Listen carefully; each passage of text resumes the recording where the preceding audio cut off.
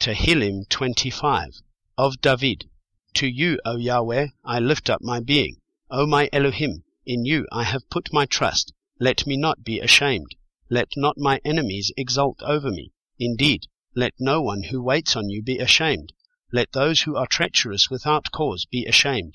Show me your ways, O Yahweh. Teach me your paths. Lead me in your truth, and teach me.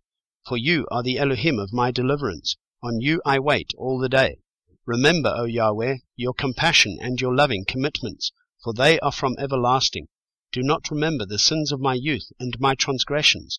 According to your loving commitment, remember me, for your goodness' sake, O Yahweh. Good and straight is Yahweh. Therefore he teaches sinners in the way. He guides the meek ones in right ruling, and he teaches the meek ones his way. All the paths of Yahweh are loving commitment and truth, to those who guard his covenant and his witnesses. For your name's sake, O Yahweh, you shall pardon my crookedness, though it is great.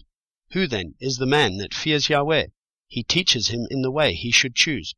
His life dwells in good, and his seed inherits the earth.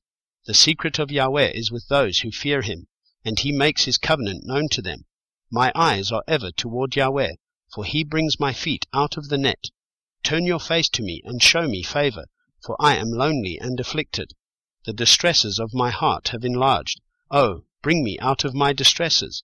Look on my affliction and my toil, and forgive all my sins. See how many my enemies have become, and they hate me with a violent hatred. Oh, guard my life and deliver me. Let me not be ashamed, for I have taken refuge in you. Let integrity and straightness guard me, for I have waited for you. Redeem Yisrael, O Elohim, out of all his distresses.